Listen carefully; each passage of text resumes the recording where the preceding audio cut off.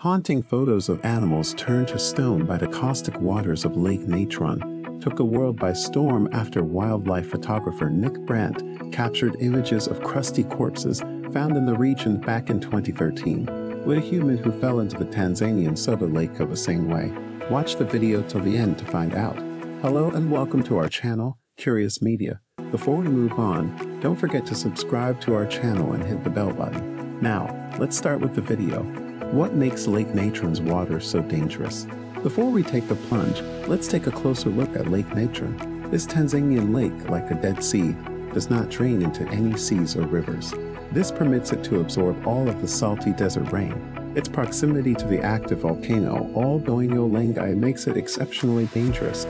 The volcano spews natrocarbonatite, or natron for short, a unique type of lava rich in sodium and potassium carbonate, releasing into the water. This combination of sodium carbonate and sodium bicarbonate was previously utilized in Egyptian mummification, generating the ideal preservative in lake form.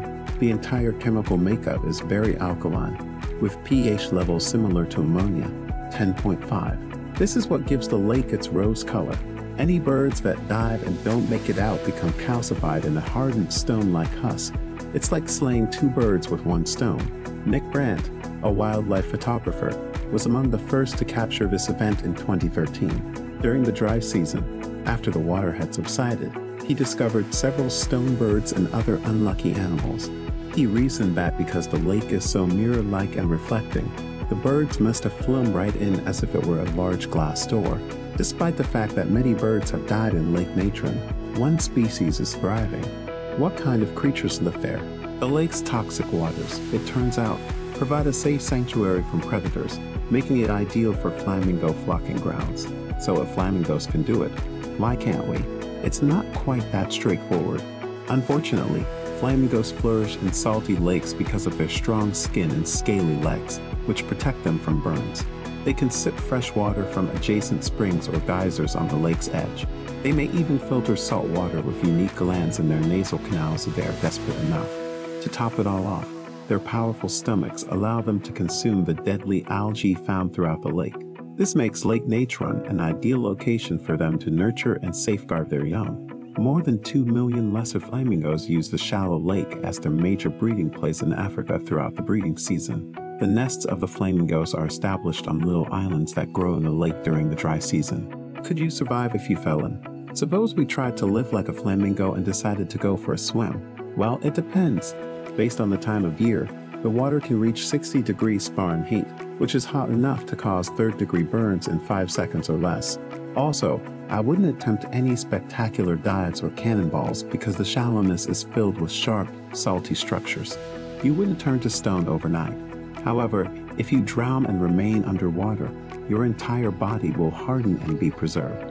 If you were discovered hundreds of years later, your hair and organs might still be intact. Yeah, you're still looking good after all these years. Natron's abnormally high alkalinity, like mummification, halts the breakdown process. Fortunately, you'd be protected from vultures and other hungry scavengers hunting for a snack. It might seem more like a hot tub if you waded into the lake, while the water temperature was lower. However, the salt would burn your eyes and any open wound severely. If I were you, I'd put on some goggles. Has anyone ever fallen into Lake Natron?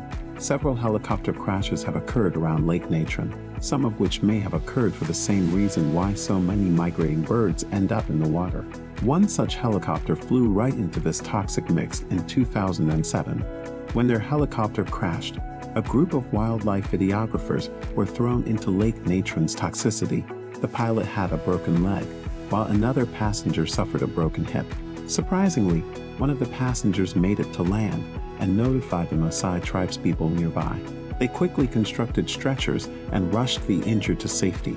Even if you could withstand the waters of Lake Natron, I'd stick to a swimming pool if I were you.